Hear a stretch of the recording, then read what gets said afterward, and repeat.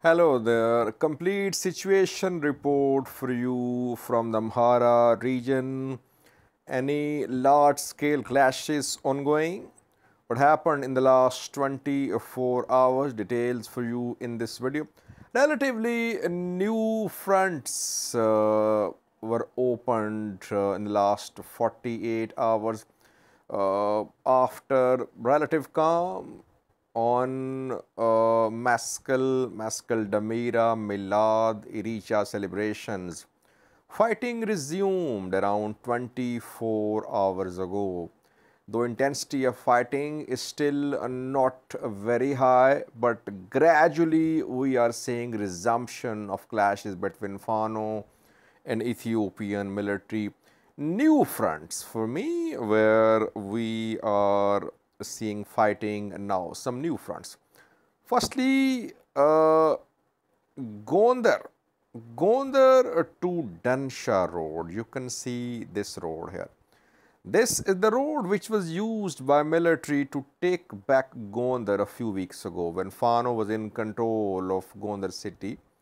Back then, military started an offensive and mobilized its troops along this road. Military entered Gondar from the north, strategic road because it connects Gondar with Dansha, with Amhara, Volkait. And you can see Sanja here. It is a northern, western Gondar, you can say. Here there were heavy clashes between military and Fano fighters yesterday. Sanja, you can see this line here to the west of Sanja. This is Sudan Ethiopia border. So Sanja would be around, I think, 30 kilometers away from Sudan border. This operation against Fano in Sanja was meant to keep Fano away from Sudan border and to protect this road because this road is Ethiopian military's lifeline to stay in control of Gondar. Both these roads, because the southern road, Infras to Gondar, is not under full military control. Secondary road, Kola Dibba to Gondar, also not under full military control. This western road towards Metimma, though it is under military control, but sometimes Fano fighters carry out attacks along this road. So military wants to stay in control of these two roads which connect Gondar with western Tigray, with Amhara, Volkait, Sagade. That is why this operation was launched near this road in Sanja. Secondly, movement of Ethiopian military convoys was seen around 24 hours ago along this road. From Dabar towards Gondar, a large convoy of military was seen on its way. So it means we can say that Western Tigray, Amhara, Volkait, Sagade is serving as one of logistics centers, one of command centers of Ethiopian military for its operations in Gondar. Though Fano fighters entered Gondar at the start of this week and they carried out some attacks inside Gondar, they freed prisoners, but they retreated. So they have the capability to enter Gondar, but they don't want to remain in control of Gondar. They cannot remain in control of Gondar. Secondly, let me show you Maksanath here, where there were clashes between military and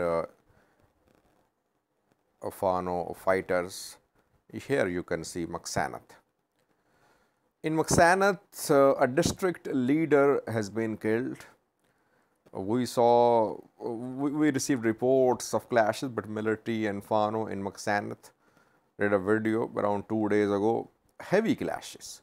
Both sides suffered losses, and a civilian district head has been shot dead here. Fano fighters are accusing military, but such assassinations are mostly carried out by Fano fighters. In Kola Dibba, there has been intense fighting between military and Fano fighters. This is Kola Dibba. This road, Kola Dibba, Chuahet, Fano has significant military presence here. So these two roads, situation on these two roads is very volatile. Here Fano fighters have their presence and military convoys are hit, they're ambushed along these two roads. Interestingly, Fano fighters entered three cities in the last 72 hours and they freed prisoners from these three cities. I did a video about Vuldia. They entered Vuldia. Let me show you Vuldia on this map. Vuldia, where a detention center was attacked by Fano fighters and unknown number of Fano comrades, other prisoners were freed. Secondly, Tadda near Gondar. You can see Tadda here. Here too, around 48 hours ago, Fano fighters entered and they attacked a police station. The prisoners were freed from this police station. And thirdly, Debre Tabor. In Debre, though military is in control of Debre Tabor, but Fano fighters breached Debre Tabor's security and they carried out an attack on a police station. So, three attacks, Debre Tabor, Tadda and Vuldia by Fano fighters to free their comrades. Bahirdar, under military control, calm there, though Fano carried out two attacks in Bahirdar this week, ambush style attacks on military there. Miravi is the town where reportedly there was fighting between military and Fano fighters. Earlier we saw Fano fighters' presence in Mashanti. I did a video on that. But in Miravi, reportedly, the two sides clashed yesterday. Now, Gojam. Gojam is calm. I did not receive any report of large-scale fighting between Fano and military in Gojam. Only in one town we received reports of fighting, and that is Awabal. There is a road which connects Debre Marcos with Awabal, and here there was fighting between Fano and military. Otherwise, relative calm in Gondar in the last, in Gojam in the last 24 hours. And it was mainly due to Mescal Damira celebrations. Though in Gojam, no public celebrations were held. But in churches, obviously people gathered. That is why intensity of fighting decreased, which could flare up, I think, in coming days. Now, North Showa zone of the Amhara region, what is happening there? Ararti can be seen here, viewers. Ararti, Minjar, where situation still volatile. For around 2 weeks, we have been seeing clashes in and around Ararti. Fano fighters entered Ararti. They took control of entire Ararti. Then military, they tried to move towards Oromia, towards Ajare. But then came a counter-offensive. And since then, we have been seeing fighting in Ararti, around Ararti 2. Military in control of the outskirts. Reportedly, Fano fighters are here to escalation ongoing in Ararti. Then Ankobar to let me show you Ankobar here. Military retook Ankobar. Relative calm there. Debrecen, where there were clashes between military and Fano fighters around 24 hours ago reportedly. And one down in West Wollo where there were clashes between military and Fano fighters is Wagdi.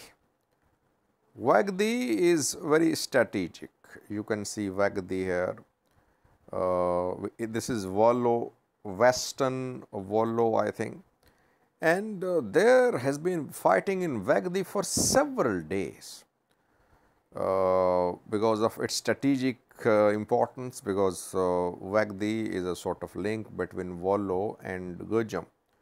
From Wagdi, you can move towards Gujam, Martola Mariam, and then Debrework, East Gujam. And obviously, Wagdi is along a main road which leads towards North Shoa zone of the Amhara region. So, strategic area, it leads towards Wollo to Dassi, main road. That is why Wagdi is strategic, and we have been seeing continued clashes between military and Fano fighters in Wagdi. This is overall situation in the Amhara region. Relative, I wouldn't say relative calm, but intensity of fighting decreased during Meskel Demira, and gradually we are seeing now resumption of fighting in different parts of the Amhara region. Thanks for watching.